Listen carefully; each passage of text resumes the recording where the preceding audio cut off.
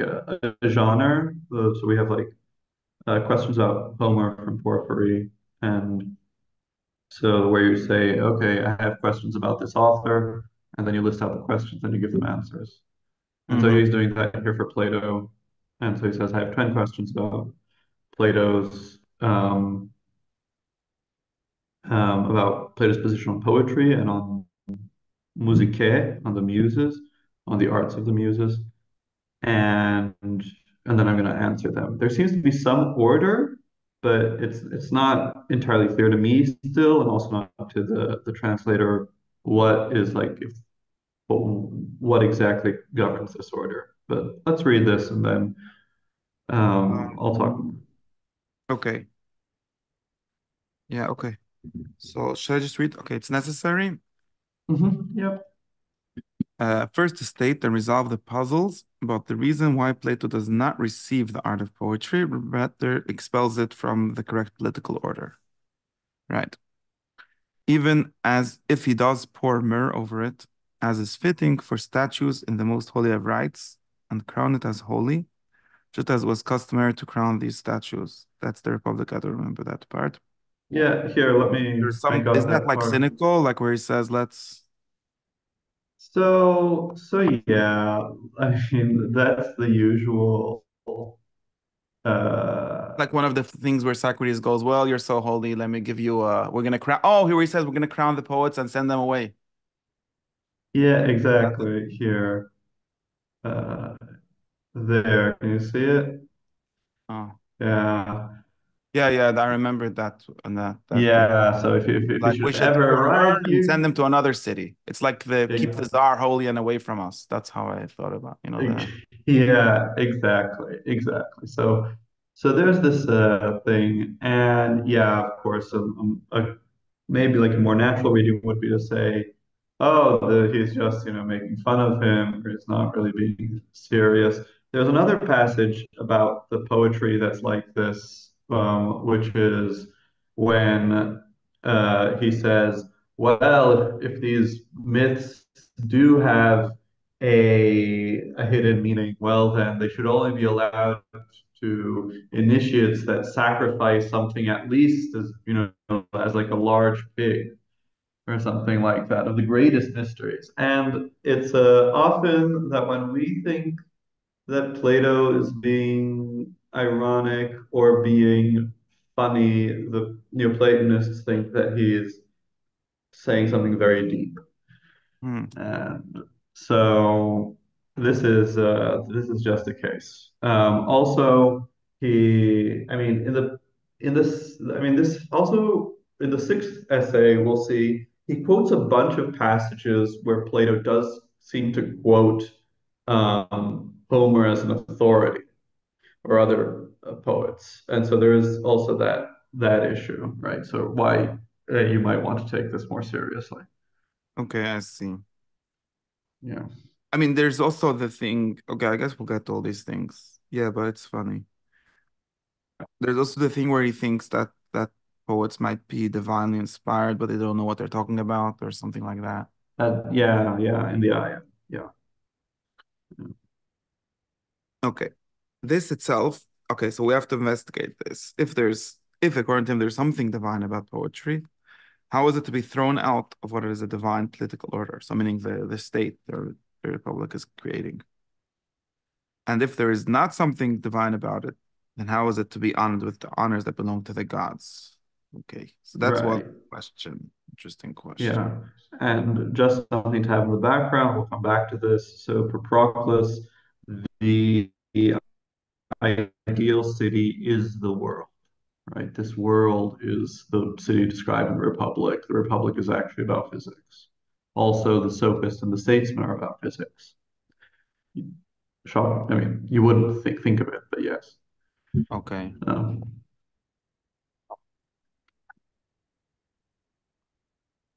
Okay, so yeah, okay, so okay, second, okay, we'll see if this is a good question. Second, why in the world does he not admit tragedy and comedy in particular when these things contribute to the expiation and Phosius well, of yes, this of the passion? passion. Right. So here he has in mind Aristotle's theory, right? That by seeing the passions, by seeing um, uh, things that evoke strong passions, we are somehow purified of it, right? This cathartic Okay. function of art, which is a view that Iamblichus took on. And Iamblichus uses this in the De Mysteries to explain some rites. I think especially he uses it to talk about um, why it's okay to have phallic rites. And he says, well, it's an expiation of our sensual desires. And Proclus is now going to Right. discuss Okay. why is this rejected by Plato. Okay. People often say that Aristotle's like answering Plato there. Exactly, and this is now Proclus And now answering what is why Aristotle. doesn't Plato agree to that? Okay. These Yeah, passions are impossible to shut out entirely or to indulge in safely, and which doubtless demands some exercise at an opportune moment. An exercise which, when it's been fulfilled, and the hearing of these renders us undisturbed by these passions the rest of the time. Because that's like the theory that we're like putting it into like some safe, it's like containment of the passions to the tragedies. exactly. It's uh, it's better for men to just watch war movies than to go out and fight. Yeah. Okay. Okay, so Um, that's question two. Third question, how can it be that in the symposium he has forced both Agathon and Aristophanes to agree that comedy and tragedy are products of the same knowledge? While in the Republic, he does not want the same person to be the creator of both, even though these things are closely related. Okay, I'm not going to remember this. No, for the matter, is willing for the same person to be an actor in both, not even allowing for the fact that the actor is an imitator. This has to do with the Republic's whole thing with the like separation of that everyone is only allowed to do one thing. exactly. Everyone's only allowed to do one thing, so you're not even allowed to be an actor that does both comedy and tragedy. If each person does one thing better than doing two things, then even if you're an imitator, you should only imitate one thing, not two. And what is Um, I don't what's the symposium thing that is the symposium, if I remember correctly, is just a throwaway comment at the end, um, where he it's yeah, it's at the very end, and then it says that Socrates was driving them to the admission that the same man could have the knowledge required for writing comedy and tragedy. Right, because Agathon has just won the prize for his tragedy, and Aristophanes is known for his comedies, right? And Socrates is then presented as being like in the middle of the two. That the fully skilled tragedian could be a comedian as well. And yeah, and it's the very end of the text. hmm okay. Is this also don't is this the like the Republic saying that therefore you can't have actors at all because actors are imitators and then they're by definition doing more than one thing or something like that? Well, The next I step of what mean, happens when you do that? I don't remember. yeah, I mean that's part of it. I mean, that's certainly one ultimate conclusion, although I don't recall if he actually admits, well, you can enact certain plays or something like that. But in general, yeah, the seems the opportunities for imitation are very restricted. hmm Okay. Okay. Now fourth, why on earth does Socrates say that he does not know the musical modes which are fitting for a symposium or for lamentation, nor for those which his interlocutor offers as better than the others and more useful for education? And he also says that he knows something about rhythms, laying claim to this on the basis of Damon's teaching, and refers to those rhythms which Damon taught him. Mm, Yeah. So why does Socrates? There seems to be some inconsistency in how Plato characterizes Socrates, saying that he's ignorant about some things of music, but he also had this great music teacher. What's going on here? Hmm. Okay, I never understood that. There's like this whole thing where like there's different kinds of harmonies that are for each thing, and Yeah, and then there's some kind of music that encourages some kinds of passions and others. Yeah. Yeah. Part that Alan Bloom loves, discusses it at length oh yeah, in closing. about Mm. which about having like rapping bad and things like that. Okay. Exactly, exactly. And but Socrates is like, you should tell me, and I don't know, or I do know, and Ex- there's some middle that we don't have the mo music for, something like I don't remember, something like that. exactly, yeah. He says, "Look, I don't know Glaucon. Why don't you tell me?" Things like that. Yeah. Okay. Okay. Fifth, what is the real art of the Muses, according to Plato? And what is the second and third order art of musique? Uh, Yeah. So this is a problem. It's just a problem that we have translating music is like really, I mean, it's much broader than just music and like arts or culture. And of course, Plato sometimes wants to say that the true music is philosophy. And and so this is like he's trying to, and Plato has different things to say in different places, so he's trying to figure out what exactly music is in so Plato. is there like what's the second and third? That's what I'm like. There's a So real level sense of that, and then the yeah, so this is going to be his like Platonic view that the true music is philosophy, and then the second order is going to be some like didactic poetry accompanied by music and things like that. okay. So he seems to say in any event say different things about these in different places. He doubtless sets up poetry as a kind of musique. At another point, he separates it from music. It doesn't have locations where that is, but okay. He'll give the locations when he comes. Yeah, So poetry me as in like what Homer does, right? yeah, yeah, exactly. Okay. Sixth is which kinds of musical modes does he accept as useful for education, which is the one that the poet must attempt in his view. And which of the rhythms is picked out? Which one? It's the same question, right? These, after all, seem to have been left undefined, though they're particularly in need of definition for those who are to discuss education.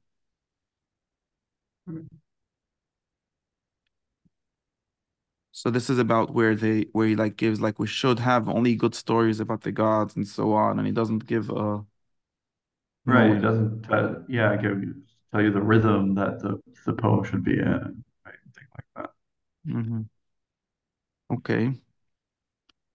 Seventh, what does he say are the errors of the poets he could have known in his time? Hmm, who could have known? Plato. Plato could have known. Because Plato only discusses really old people. He only discusses Homer and Hesiod, Simonides. He doesn't discuss the poets of his time. And so directly. So that's what Proclus is asking. Well, what should we say? Okay, and what are the reasons he says the muses could never be in error? Again, I'm not sure. So he's just asking a question. What are the errors that Plato's poets are having, Yeah, as opposed to the ones that we should ask also about? right. Yeah.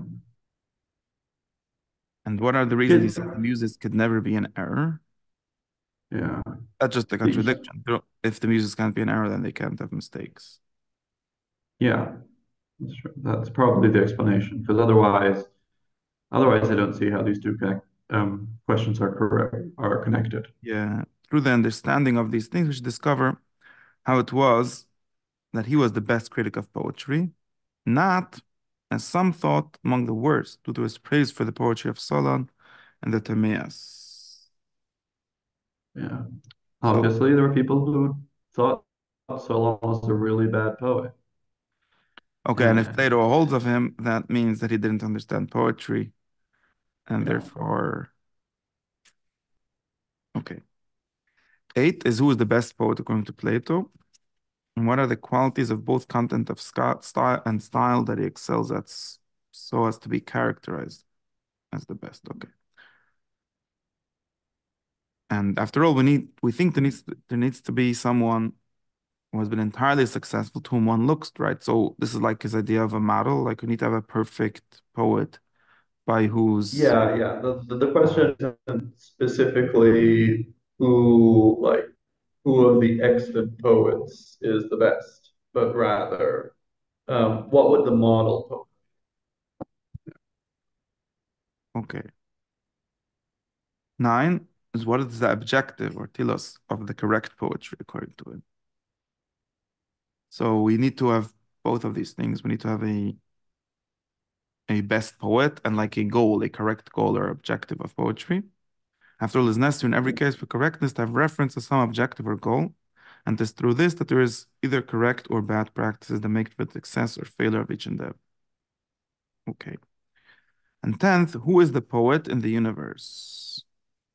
Well, the one to whom the poet here below looks, so the poet, like the form of poet, um, when Like the the latter. form of poet, or rather, in some sense, what in the cosmos plays the role of poet, right? So not necessarily the form, but it could be like a planet or something. It could be like something like the demiurge. If the demiurge is the one that organizes the whole world, is the king of the world, who's the poet? Hmm. After all, among the things that are truly good, there is not one that fails to exist much. No, sorry, the one to whom and could be the one to whom the poet here below looks when the latter realizes his proper end. After all, among the things that are truly good, there is not one that fails to exist much prior among universal things than among particular. So, assuming that there is a good poetry, it needs to exist in a universal way. Right. Universal here, the word can also mean total, just like particular here can mean partial. And Proclus uses this distinction to distinguish between the structure of the cosmos, the perpetual structure of the cosmos, that's universal, and then the particular partial things, which are the things that keep changing.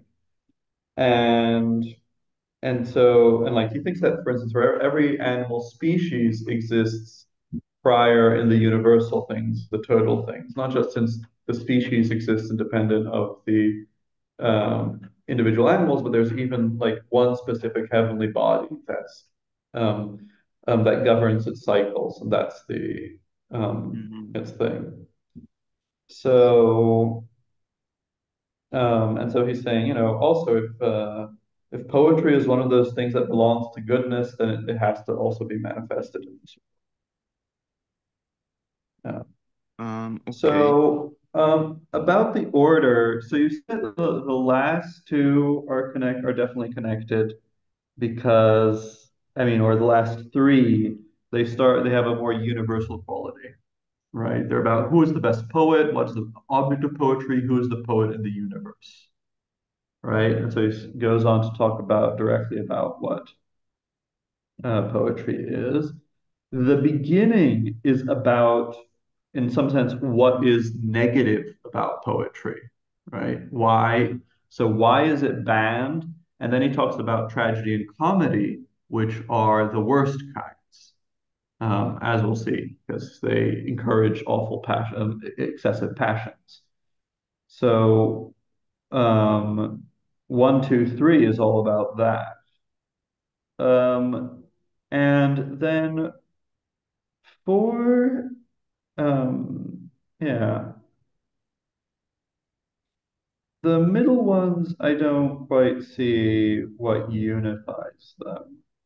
I mean, the four, five, six, we could say that four, five, six, seven are all connected by the concept of the muses, in different ways.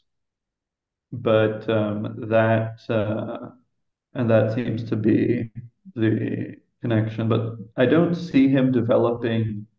like I saw in the elements that he's like developing one single argument throughout the whole thing. Mm-hmm. Um, in their introduction, the translators they discuss um, some views, right, according to which there's a contradiction between this essay and the following one, because like this essay hardly mentions allegory, and allegory is central to to essay six. And but they, the translators of this thing, and argue, and I agree with them, that there isn't really a contradiction. When they appear to contradict, they're talking about different things. And as we read, I'll show that there's actually many parts of this that are really vital to understanding the six.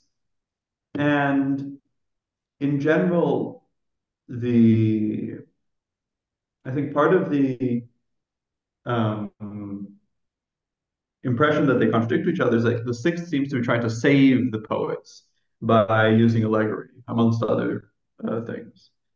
And here, however, I think that uh, we see more the negative side of poetry is criticizing it more. That's actually compatible with the sixth, something good from the poets through allegory, but for most people, it is bad for their souls. Mm-hmm. And so um, that establishes some agreement between the two. Okay, Um, so yeah, that's it for introduction. okay. Okay. Yeah, there's also like We can some jump uh into the first. there's some questions that are like textual questions, or is like really just trying to like figure out what's going on. Like uh Plato So there are contradicts textual himself. questions, but There's we'll some see that signs that sometimes, Plato does. yeah, there are textual questions. In order to solve the textual questions, Proclus sometimes appeals to metaphysics, right? Saying, oh, there's not a contradiction here because Plato had this metaphysical theory. So, but yeah, for Proclus, solving the details of the text, of Plato's text, and figuring out what reality is like are one and the same activity, really. Mm-hmm. Um, Okay. So he's gonna begin at the top and tell yeah, us why, when he was giving the outlines of educational theory, he did not accept poetry, even though these things were well regarded as educative in those times.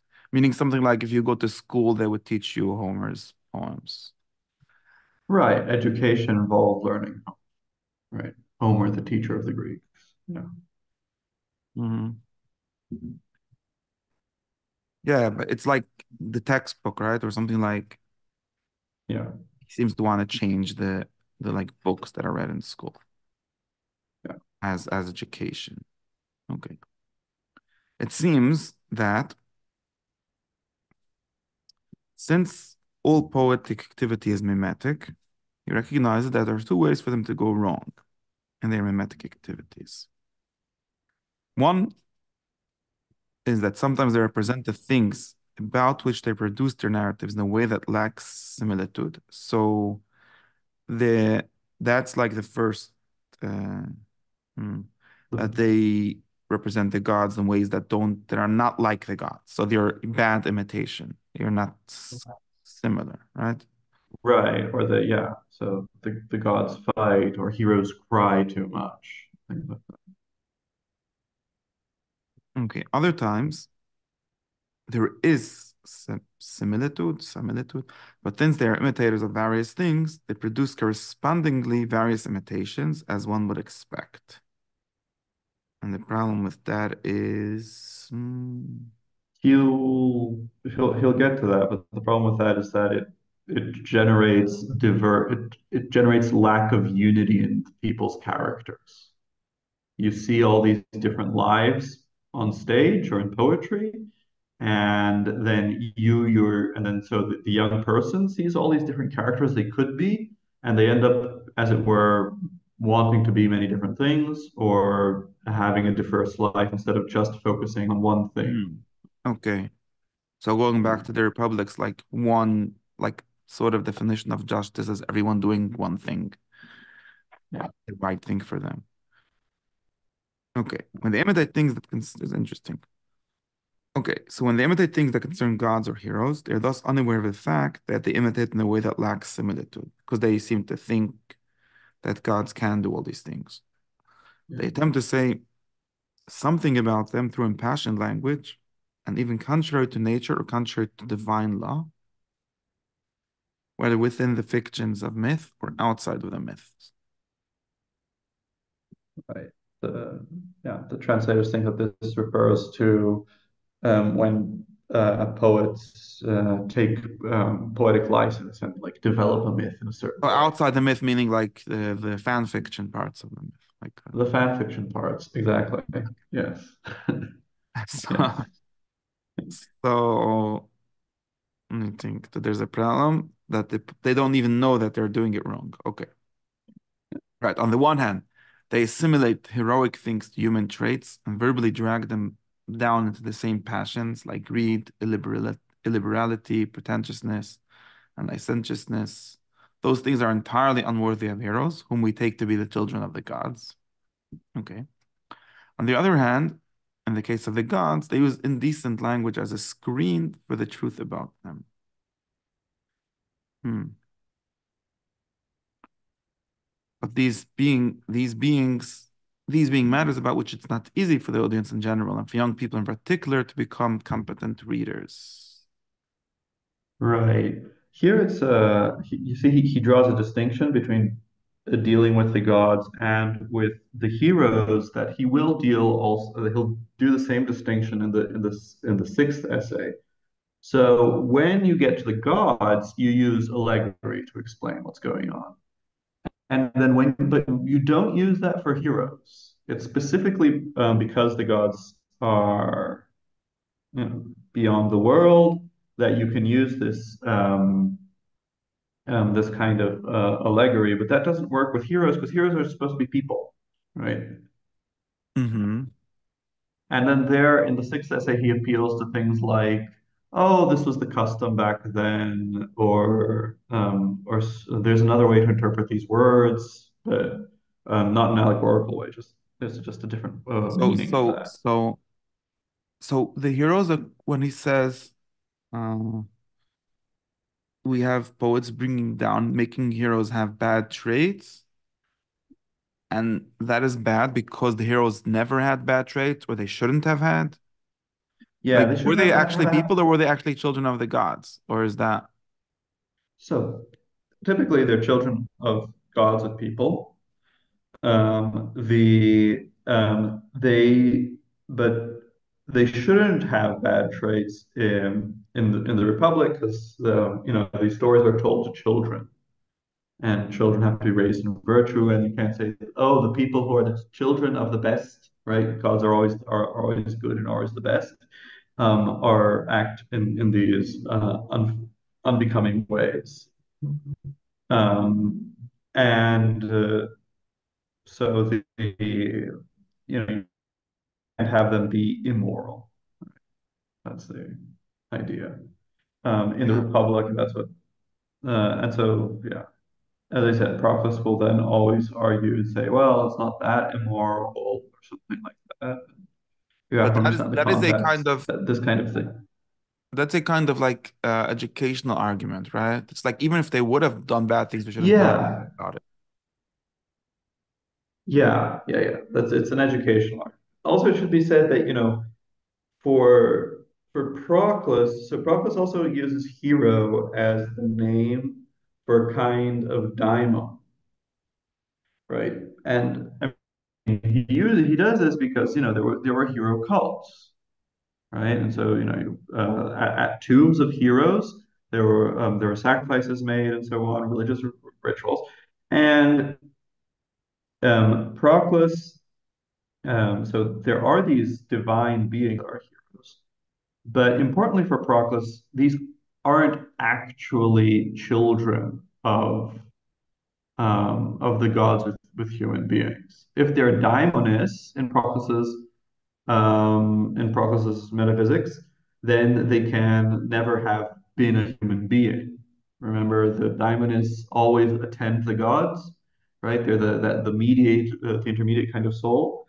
And so he has explanations like saying that the people who are the human beings that are called heroes have some kind of special relationship with the daimon, which is a hero of the hero kind, but they're not actually heroes. So Mm. this is just something to have in mind. Um, okay, so yeah, so it's all it's an educational thing. It's an Okay, educational. so okay. Yeah, so it's weird to say that it's a not similar, not you're not accurately representing the heroes. It's more than like, well, if maybe like in the sense of like the idea of a hero or the idea. Right, right. But I think the idea from Plato is that they wouldn't act like that, right? So like would do they real like just maybe like would he really say that the uh like would you say something like although the he cries in Homer, they actually never cried, or would he say uh So or the truth when is like a historical kind of truth question, or is it like yeah, so like well Uh, so I don't remember the crying instance, but there are moments where Proclus will say, "Oh, he gives into the passions here. I forget which, because he's a man of action. He's not a man of theory, and so it's appropriate for him to do this here." Or there's one where about Plato criticizes the funeral practice, and then he says, "Well, this actually has to do with the custom of this place." And so he gives these kinds of explanations. mhm, okay. Okay, but we'll have to figure out if the children that we teach them to understand those explanations, because then Exactly, exactly. Also because the so yeah, yeah. Because the Proclus writes his text for other philosophers, and in his text he's clear that even with all these explanations, it's still better for very few people to read Homer. so he like agrees with Plato in the practical sense that we should take this out of the He curriculum. does, he does. Although, he says also that, Plato has all these strictures for the best kind of city, but we don't live in the best kind of city.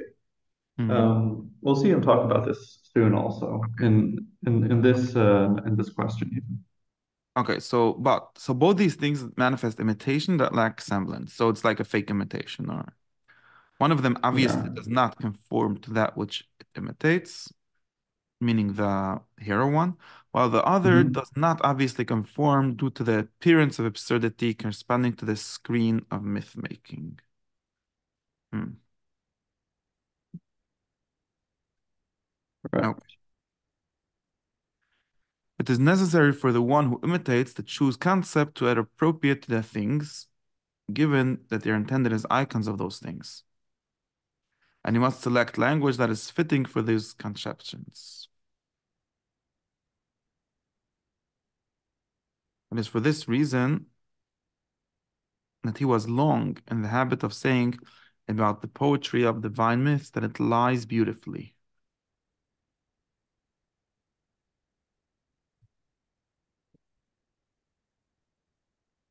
Right. That's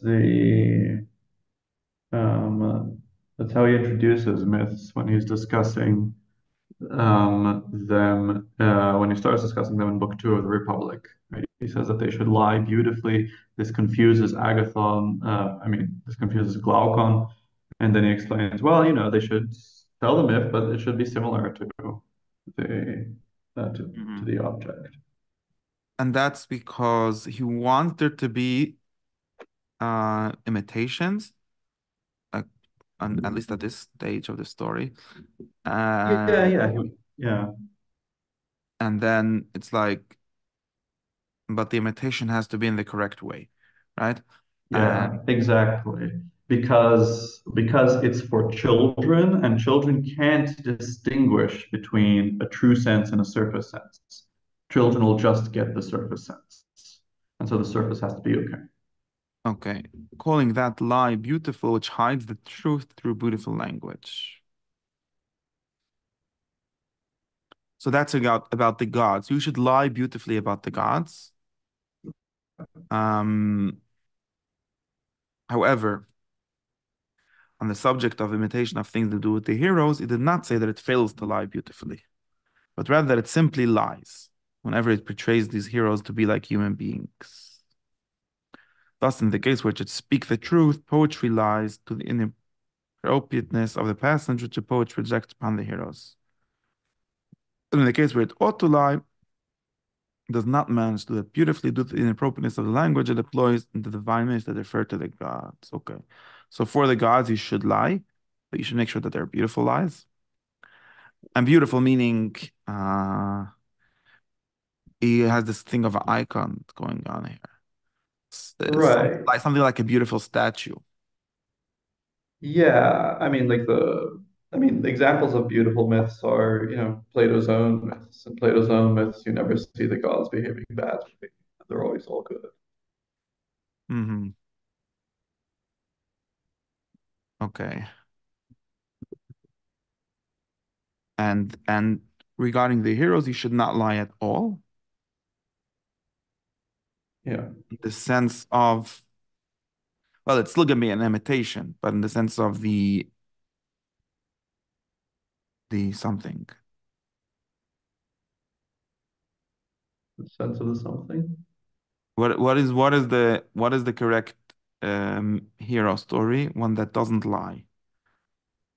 Right. So heroes are human beings. So, I mean, they are mortals like us. And so you should just portray them with, yeah, as without exaggerated passions and so on, as excellent human beings. The gods, you have to, in some sense, end up lying because, like, they're not in place and we can't really imagine them. And so, all these things about them wandering the cosmos and talking as if they were human beings, these are all clearly lies, right? This is inevitable allegory that you're going to have to use. But there's no inevitability about allegory in the case of heroes. Oh, okay, okay. They're, you know, Oh, okay, I yeah, see. So you shouldn't say bad things about the gods, but you should say like human things about the gods. Some level of human things, which would be a lie, but at least it's a beautiful lie. And the yeah. heroes, which are humans, so we don't have the problem of like Of giving them them being human different. descriptions and things like that, but we should just not lie. So it's the same thing, right? In both cases, just saying don't have your people, right? The characters of your story do bad things. It's just that in the case of the gods, it's like don't pretend they do bad things. In the case of the heroes, don't say they do bad things. Because Right, whenever we talk about gods, we're pretending right, or lying. Okay. right. And this thing about myths being lies is like in Hesiod, right? In the beginning of the Theogony, he tells about how the Muses gave him song, taught him to sing, and they start talking, that we can reveal the truth and also tell many lies. So Hmm. Okay. As he clearly says in the Timaeus, the explanation for these things is that the race of imitators is particularly capable of imitating those things that they were raised with. That which lies outside each person's upbringing is something that becomes hard for him to imitate in action and harder still in words. Thus, the poets are not able to give their heroes deeds that are fitting to them, and through these deeds imitate the things that belong to their way of life, doing some things bravely and others with self-control. Nor are they able to give them speech that they might actually utter, whether it be for someone engaged in war or peace, or addressed to gods or to humans. Rather, they give them such language as the many use when they blaspheme the gods and speak boldly, or when they flatter and insult other people. right. So this is why poets do imitate the way they do, why they write the way they write, because they just project their own environment onto what they're Because they imitating. can't, like in order to, is this like a necessity or is it like, Well, it says it's a he says it's difficult, not impossible, right?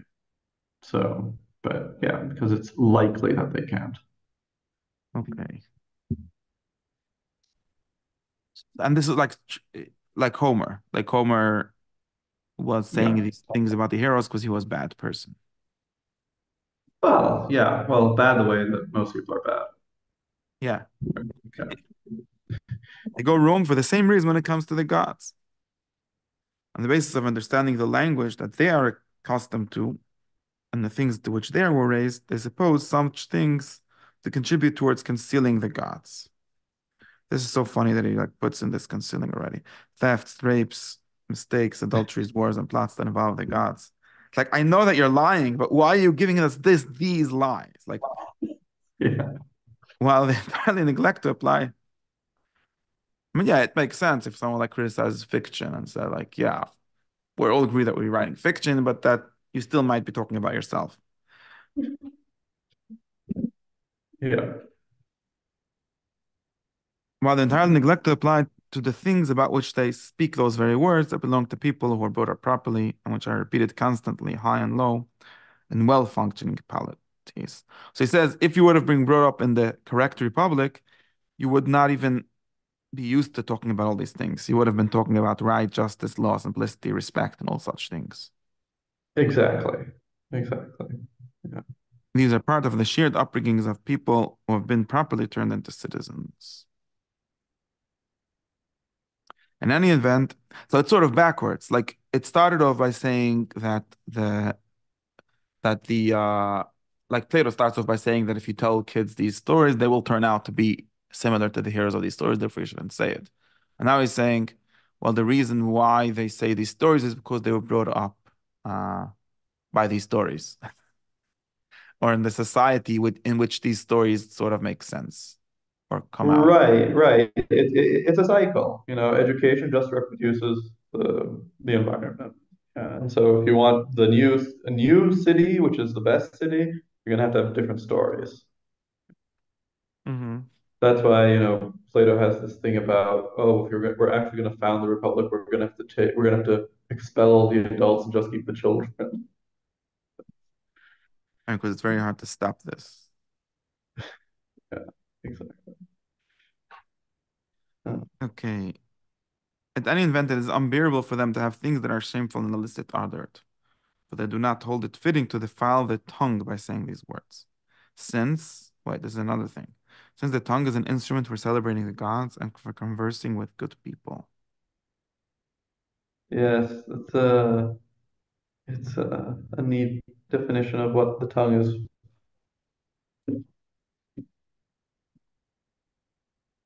Hmm. So this is like another thing, like because I keep on bumping into this thing here where like are we talking about actions or about words? Like what if you have a bad city and you start giving them good myths? Will they actually become good, or maybe they'll just become hypocritical? Like Right. someone could say this is basically a story of, what happens when, you get people doing this in different ways. Right. Um, that's a question that Plato doesn't deal with in the Republic, and it's not the question that Proclus is dealing with here. I mean, I think for me, as far as I can understand, Proclus' considered position is, most people have to be evil, and the myths are one way of doing this. So, um, and he doesn't think that, there isn't this, like the plan of a perfect city down here just isn't feasible, and it's not part of what Plato wants. Right. Okay. But like what he's doing, he is doing the other side of the same thing, which is like something like, okay, so assuming that you are a good person, so okay, maybe you wouldn't invent bad myths because of people tending to do what they're used to or imitating based on what they know. Um, but this thing with the tongue seems to be giving a reason why. Like, imagine I'm a good person. I don't think I will be corrupted by telling a bad story. Or maybe it's just like a bad use for my tongue. Exactly. So the use of a thing, the end of a thing is the best thing that you can do for it, or you can do with it. That's a criterion in the Republic. And so the best thing you can do with with language is to celebrate the gods and talk with good people. And so you wouldn't use it for something else. Right. Okay. Thus, since the imitation that lacks semblance is double, so about the gods and the heroes, his rebuke against the poet is offered in these terms.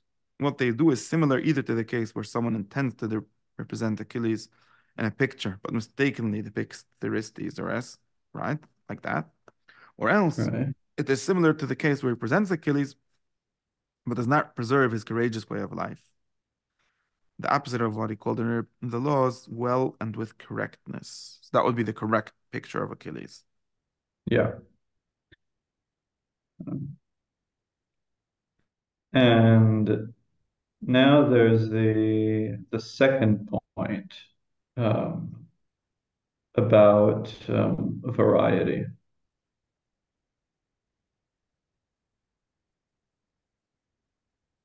Okay, he approached so this is like so again the first reason why we we can't have poetry is because of two problems.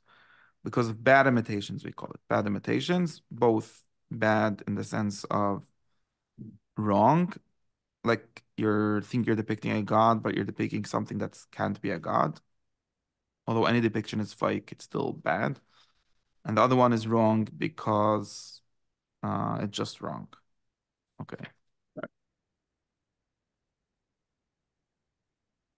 Okay, then there's the second thing. Okay, that's what he said. There's these things that are not similar and the things that are similar, but are too many of them or something like that. Yeah. So we're going to go into that one now. Okay. He approached the poetic imitation that involved likeness in another manner, to the lifelike similitude of various kinds of moral characters. Since we find imitations of cowards, those lacking in self-control or intellect, that are as lively as those of the brave, the self-controlled and wise.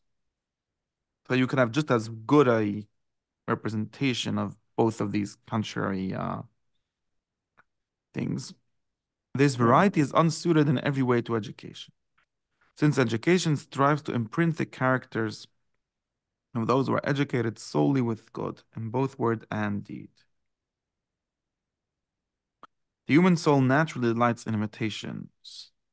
This is why we're all fond of stories, and why, if when we are young, we become habituated to living with a great diversity in our imitations, we then become assimilated to them due to our devotion.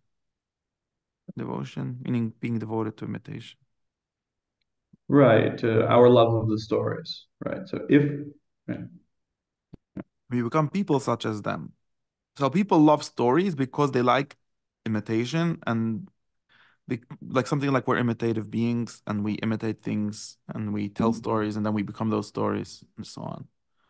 Exactly. Right. Part of yeah. So part of what we enjoy is our ability to identify with characters. And so for singing courageous people and cowardly people, people who work hard, people who are lazy, we identify with all these different ways of life. Okay. And then we become people such as them. And diverse character develops from enjoyment of variety since we're molded by diverse imitations. Okay. And why is that? Okay. So once again, okay. So the problem is that we should like have only one story or one hero.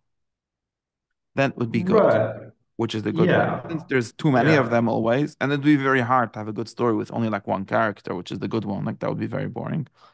Um, I'm not sure. Right, or we should have, not just one character, but everyone, should be somehow seen to be virtuous or something like that. And Yeah. what all those characters go around doing. Like they're never gonna fight the evil guys. Okay.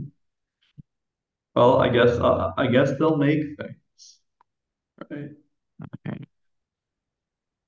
Okay. Once again, the explanation, and the reason is the same reason as before. Why does it produce various kinds of character rather than simplicity? Is the same which we earlier said has been written in Timaeus, that the race of imitators finds it easier to imitate the things in which they were brought up.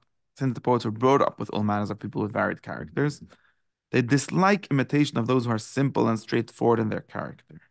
They produce poems that are like Right. those varied characters, So, and which are capable of making other people who take them seriously like them too. So something like, right. So there's a slight shift here, right? Here, it's not just that they produce varied characters, um, but she said they dislike the imitation of those who are simple and straightforward in their character. So it's not only that there are all kinds of people portrayed in poetry, but that they don't portray anyone who's simple-minded. Everyone's complicated, right? They have opposing desires and things, but they never portray the simple guy, the person who, just wants to be a sage, just wants to do it the right thing. so there's not any such person And because of learning about too many people. exactly. It's like as we grow up, and as people grow up, they're exposed to all kinds of people in art that they then identify with. And then they become, diverse, complicated people without a unity in their soul. And then later, when they write, when they become poets, they both A, fill their stories with many different kinds of people, and B, each of those people is not a simple person. Each of those people has many things in them. And it would be good to be simple. It's good to be simple. So this is, this basic, like this ethical commitment that comes out of the elements proposition 13, right? Unity is identical with goodness.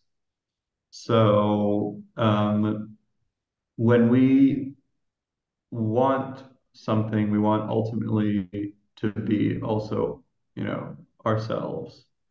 And everything, when it loses its own unity, it's destroyed, and it continues in being as long as it manages to hold all its parts together. So the search, yeah, what really gives things value is unity. And so for Proclus, and that's also like the Platonic education, why do you abandon your desires, right? It's because they distract you. They make you identify with many things. You want many different things, and then you get split and you have conflicts within yourself. So you want always to be more and more simple, more and more one. That's the ideal here.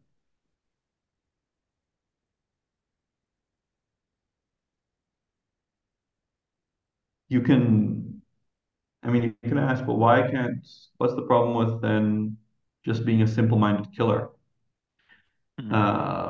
Okay, so this guy has really organized his whole life. Everything is for one goal, and that goal happens to be killing other people. Um, and Well, I mean, there's one answer, which is simply, well, killing people is an action of division, of producing multiplicity. You're taking life away from them. Dead things are more multiple than living things. So this is obviously not what you're, so this is not obviously seeking unity. Unity is not what you want. So that's one answer. But I mean, on another answer, you might say, well, there is a place for such a person. There we need. executioners. Um, and um, yeah, so so there's that one function that needs to be realized. And then that would be more the other point of view, which is to say, and ultimately for Proclus, we have all these many different values. Each one of them is a unity, each one of them is a God, and they all need to be realized. Of course, down here, they're realized with opposition and not through harmony. Okay. Yeah, where am I? Okay, so that's why we have everyone being complicated. Okay. They produce poems that are like those varied characters, which are capable of making other people who take them seriously. Okay, so take them seriously, like that too. Hmm. Therefore, we shall find too that Yeah, those among our contemporaries who are particularly keen on those matters possess characters that are particularly varied. So there's like people that are into uh, the myths and they become weird people. yeah. So I mean, later he'll talk about the people who aren't into, and then he says, well, but if the alternative is that people don't take these things seriously, and then they don't take myths seriously at all, and then this leads them to not believing the gods and things, Hmm. right? So Okay. Like he would really like Medrish that hates complicated characters and like either you're a really bad guy or a really good guy, and there's like nobody in between. yeah, yeah, and just like that. At least, well, at least there's like a yeah, they have like this rule where like Mm. we should try to make the good people better and the worst people worse. Mm. If they're always like that, I don't know. Yeah, there's such a thing, which leads to all kind of like weird interpretations where like if there's like a whole story where David did something bad, we have to interpret that as nothing ever happened because he's a good guy according to like basic rules. Right. Yeah. um yeah, let me there's an any event the You have argument. more? What? Right. Continue. Sorry. Yeah, the argument in which where am I? It's okay. There's people that are right. There is an invent the argument that in all cases wonder assimilates one to the object of wonder. That's interesting. And every experience of pleasure unites one to the thing that pleases. Hmm. That's another thing besides for the thing of uh, people producing what they're like and becoming like what they stories and all kinds of wonder and Right. pleasure connect you to that thing. Right. So this is something additional. So the first argument was based on the idea that we love imitating, we love imitation, right? And this is independent of our love of imitation or parallel to it. Anything that causes wonder draws us to it, and anything that causes pleasure also unites us, makes us want it. Hmm. So, like, even if we see something awful on screen or on stage, but we take pleasure in that, in watching that, then that unites us to that, right? So Right, we but find ourselves thinking about that story afterwards. so there's the whole like question about this because maybe like let's say someone really likes horror movies. Doesn't usually they don't actually like horror. Mm. And there's Yeah, like maybe there's the Aristotle answer where like, well, you like because you're trying to confine the horror to like the theater or whatever. yeah, But there's also the thing where like, yeah, that's good in the movie, but it's not good in real life. right. There are some things that we want in our fantasy, but that we don't want in our day. But yeah, he is. I don't know what Proclus would say about that, or well, I guess that's a clear case maybe of like division of the soul, where part of you likes this, part of you doesn't. Your rational part doesn't, but your desiring part does. The adrenaline rush. And actually, this means that you're going to be in situations where you, you postpone, you leave something to the last minute. But why did you do that? Well, you love the adrenaline rush Hmm. and of having to solve that at the last minute. People would like argue if violent video games cause people to be violent. Um, and again, you could Right. have the And I confinement mean, argument, but also people you would say something like maybe it mm, maybe it leads people to want to pretend to be violent, which is a bad thing for their soul. yeah, the video games is interesting, right? Because video games is even more immersive than just, watching something or reading or hearing something. And in some ways, I remember I saw a presentation on video games and attention in a workshop when I was at the Hebrew University. And it really struck me how, in some ways, we're all video game players for Proclus. Like the soul is playing this life, right? Uh, Right. You got cut off. but it's something I even got a book to, but You got stuck. Sorry. I'm. Are you? Oh, can you hear me? Now I do. You've been freezing a little. Oh, sorry. Yeah, let's hope that doesn't keep happening. You said we're all playing video games in the soul, yeah? I mean, We're all playing video games in the soul, and I think there are many analogies to be drawn there, but I haven't sat down and worked through it. There is a thing of philosophy of video games nowadays. I hope to look into that someday. okay. Mm. But it seems like because of the way like in which like everything is top down, so it's probably would be very hard to believe that you could tell someone bad stories and it stay those stories. Like these are just stories. They're not. Right. Well, that's a point that he goes later, which is then, but then if people start saying, "Oh, that's just a story," then the story loses educational value. Okay, so we won't. Okay, I can see. We don't really want. So in other words, someone could say like this: maybe playing violent video games lead you to take life not seriously. Like the Right. action of there being this whole world that's just a game is in itself destructive. Right. So Right. like, That's yeah. Because then, like I once had a friend who said that he couldn't read philosophy without um, just seeing all the rhetorical tricks that the philosopher was using to get you to convince his argument, and it meant that he read these texts very carefully, but he couldn't benefit from them because it was just all rhetoric for him, and it all become a game.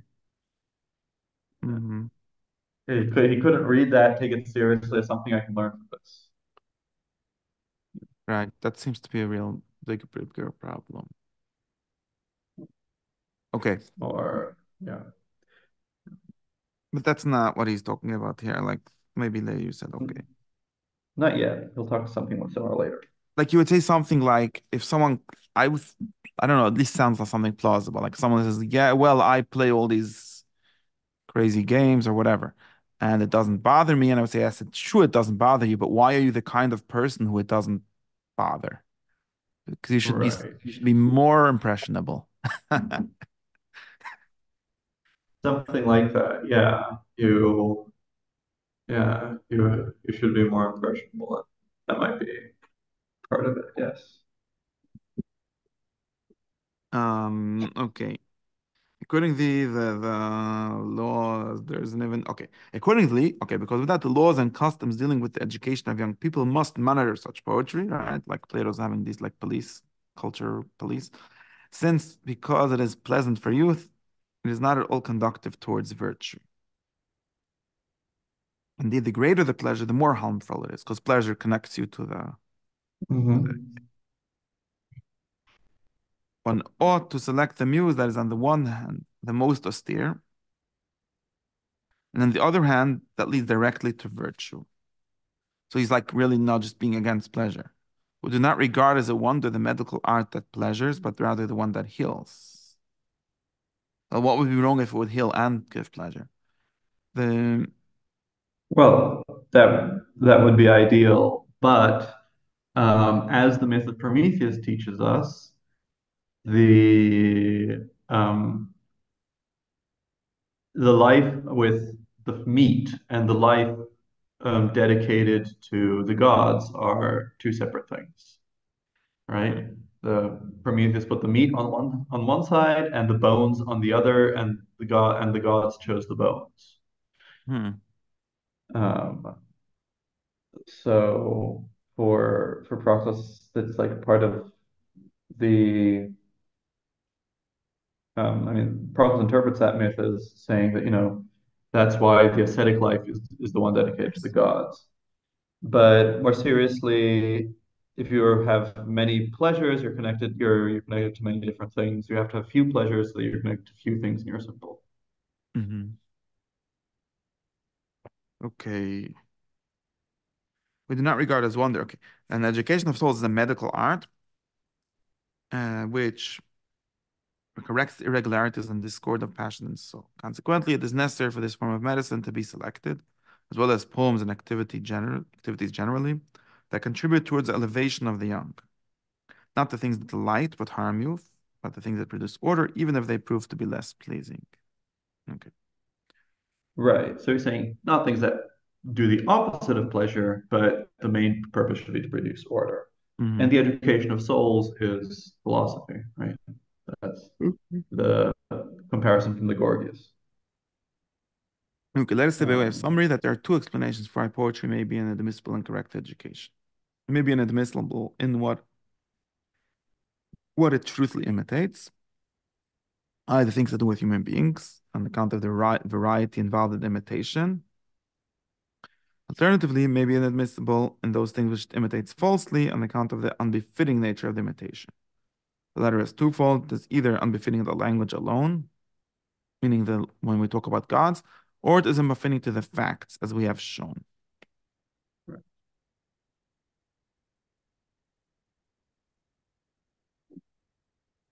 Okay.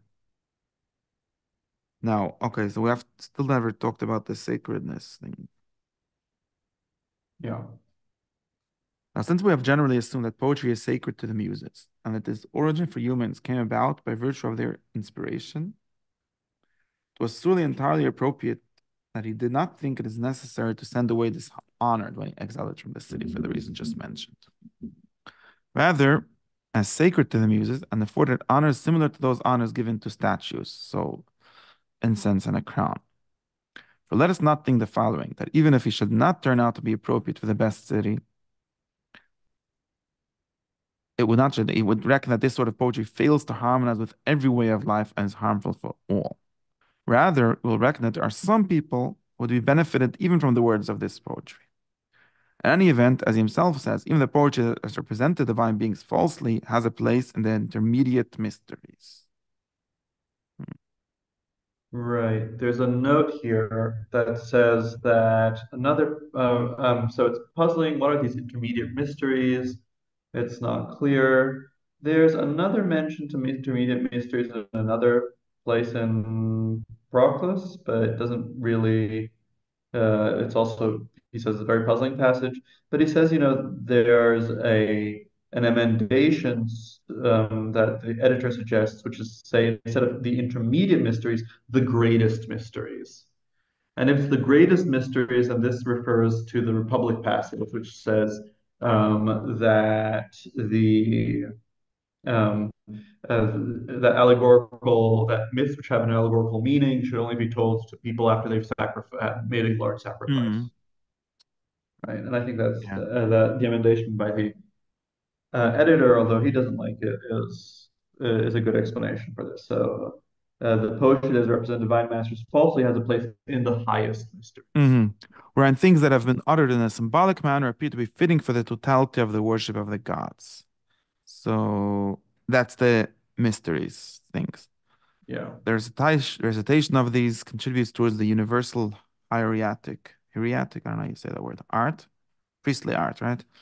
Yeah. Since the very life of the listeners has been established among the gods and can now safely hear such words, words to which the lowest class of pneumatic beings are invited in, whatever this means. What are these things?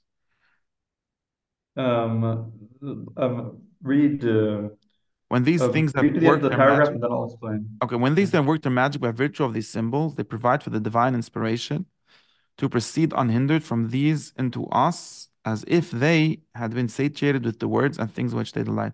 So just to understand, he's saying that Socrates sending off the poets with his like crown and things is serious because he's saying, well, for my city, it's not good, both because it's too bad and because it's too good. Like maybe there are some even worse people for who the poets are making slightly better. I'd made that part up.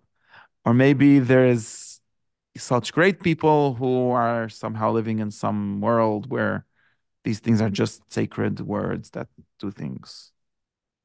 Right. So he's saying, well, the fact that he's sending them away from the best city doesn't mean that there's no context. Especially since he says that the poetry that represents the gods falsely has a place in the highest mysteries. And then Proclus gives the explanation of that.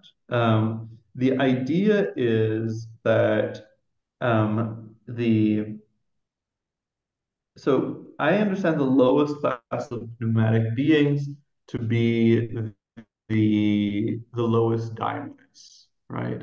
So these daimonists, these spirits, are those that are responsible for leading souls into irrational lives, right? They are the ones that make sure that, some people become wolves, some people become peacocks, and so on. And so and Proclus talks about these evil daimonists sometimes, and he compares them to, for instance, a temple guard that keeps away the people that are impure from entering the temple. And so he says that when we try to approach the gods and we're impure, this kind of daimon shows up. And elsewhere, like in the Alcibiades commentary, at least, maybe also in the Timaeus commentary, he says that in every rite, these daimon is manifest. And in every initiation, these diamonds manifest, and they're like a test for the people there. So some people, that's why some people get super frightened during the mysteries. It's because they're under the impact of these daimones. And and so here he's talking about as if since they're here he's talking about as if the listeners um, can already safely hear the word. So because of their state, their status, they're good enough people, they've been purified, so that these words won't affect them. But elsewhere, he gives a different explanation, which is like it's in order to test to see who will be affected and who won't, right? And he's saying that there's like and what the um and what this stuff at the end is about is like since these descriptions of the gods describe them as doing awful things, then they are like these daimonists, right? Which lead people to do awful things, right? And so this is our way of connecting with this lowest level. And through this lowest level, we connect with the gods, Hmm. right? Um, so, so as I said, I described them as like temple guards. So this would be, as it were, reciting these blasphemous things, reciting these false myths, these false and ugly myths, not beautiful. They are, as it were, the words of entry through which we get through the temple guard Okay, so and get into the temple. this is it, meaning, so this is means that these stories stay bad. It's not like they have a deeper meaning or something. Or, I mean, they can also have a deeper meaning, but But qua their bad, surface meaning, at least, and yeah. the reason you say their surface, the words, is because something like,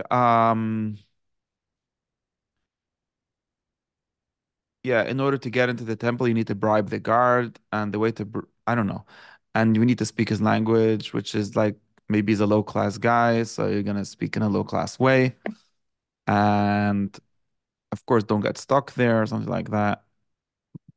Does that make sense? Right. Yeah, yeah. Or just, very, very basic. Yeah, the person who guards the temple is not a very educated person. They take the myths really literally. And so you just have to say the stuff that's, you think is awful and blasphemous, but you have to say that stuff to get through. Hmm. Yeah. Oh, we can also give us like the Straussian kind of interpretation, where like in order to be allowed into the church, you need to say whatever they have you say there, because otherwise they throw you out, and that's not very good. Right, right. Although here there's, there's this context where Proclus thinks that it's necessary for the Hmm. world that there be this kind of blasphemy and vice. But yeah. Yeah. Hmm. Um, right. So that explains the false, right? It explains the false myths. It doesn't really Right. tell us, however, The God the ones. variety. Doesn't Okay. Yeah, it doesn't explain the problem of how to justify the variety. Why would the variety be good in some places? It goes on those. We might also find that imitation of a variety of kinds of moral character would be a beneficial thing to some people from the absence of variety is more harmful than variety. Okay. Oh, it's sorted for this reason that is useful for every tyrannical constitution, since it does not allow for one person to take pleasure in the worst form of life alone, but rather introduces the elevation that results from the imitation of all kinds of ethical characters, including at the same time both better and worse pursuits. It would seem that just as this variety is harmful for the form of constitution that is kingly and divine too, for the one that is lowest and tyrannical, it is beneficial. Hmm. So this is what you said. Right. So if you have, right, the tyrannical being the other constitution, which we don't want, but at least if you're like a really simply evil person, it might do you good to be at least a slightly more complicated person, because there's sort of no way Right. to complicate yourself without becoming a little better. Yeah, Although maybe. yeah, and also like talking about like the tyrannical constitution. So a city, right, in a city that's under the whims of a tyrant, or where that just care a society that just cares about money or pleasure. It's good to have all these kinds of characters, because then at least a few people will be able to, will be exposed to better ways of life, become better people. So Hmm. for that city, it makes sense to um, explain everything. Now, this is really interesting because, as I said, the cosmos is the perfect city, and the variety is a really big value in the cosmos. Um, that's the that's you have to have all the different kinds of living being and so on. And so I understand this to be that um, why is variety good in the cosmos? Well, because the cosmos is characterized by being bodily and having matter. And so it's a world characterized by separation. So if there's going to be unity in the cosmos, it's because there's every kind of thing, right? And that's the way for you to assure that there's also unity. Because the tendency here is just for there to be multiplicity. Okay, so And and so that's why diversity is a value now. again, because otherwise there would be too many things. Right, or there would just be extended things without any unity in them, right? You mentioned Strauss, so this is like the Straussian argument that, well, we should defend for instance, a liberal society, not because it is, oh, this is, equality of rights for men and everyone's good and everyone's naturally good and they can be better people, but rather because it's only in this freedom where everyone gets to do what they want that there will be at least some philosophers. People being what Right. they are, if they try to institute some kind of theocracy or some kind of monarchy, it's just going to be all about money. Whereas if there's freedom and and if there's variety and diversity, then at least there'll be space for some people to be philosophers. Hmm. Right. So something sort of like if there would be like this whole difference between tyranny and like the enlightened monarchy or whatever we call the thing that Plato is trying to have. Right. We're like if one is better than many, provided that that is a good one. If it's a bad one, then many is better.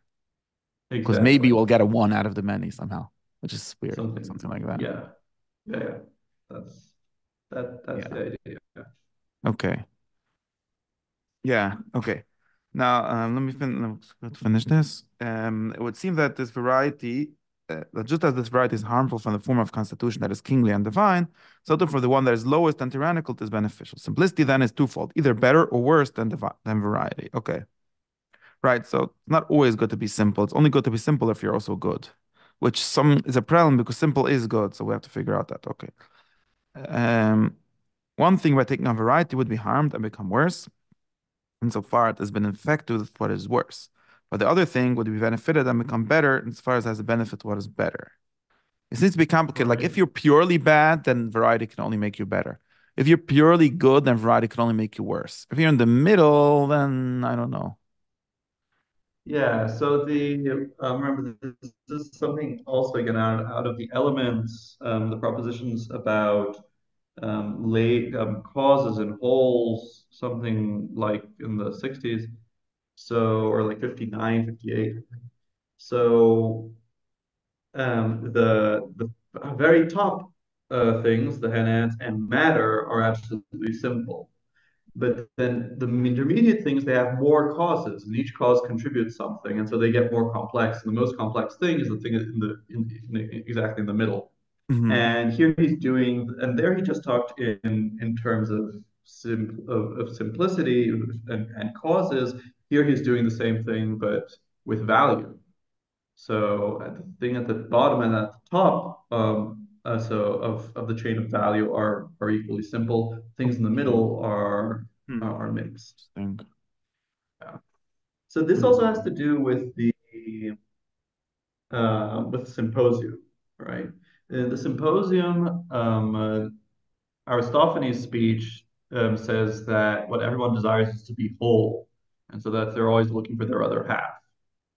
But then Diotima comes along, then in her speech, in Socrates' speech that she explains, she objects that actually, there are situations where you don't want to be whole. For instance, if keeping your arm means that you're going to be dragged down to the sea, you prefer to have your arm cut off. And and then Plato mentions after her speech that Aristophanes was going to say something to reply, but then Alcibiades comes in, right? Causes much ruckus. So we never hear Aristophanes reply, but there is the suggestion that there would be a reply. And so here again, in some that fits this middle position, that the Hmm. middle position is ambiguous. In some sense, you want to be whole, in some sense, you don't want to be whole, right? Hmm. And I see. And in some uh, sense, like we did over there, the human is like the most complicated thing in the universe. Which exactly. means that And usually it's by right becoming in more the middle. simple, you become less human, either more divine or E- more something else. Exactly, exactly. You either become like a star, or you become like a beast. Exactly. Yeah. Um, Hmm. and um, and right, it's like also in Plato's Republic, the tyrant, he has his soul is unified only insofar as like eros, the most powerful passion, dominates all the other passions just by force. Whereas the philosopher, his soul is unified because it follows reason, and all the passions are in their own place. Hmm. Okay,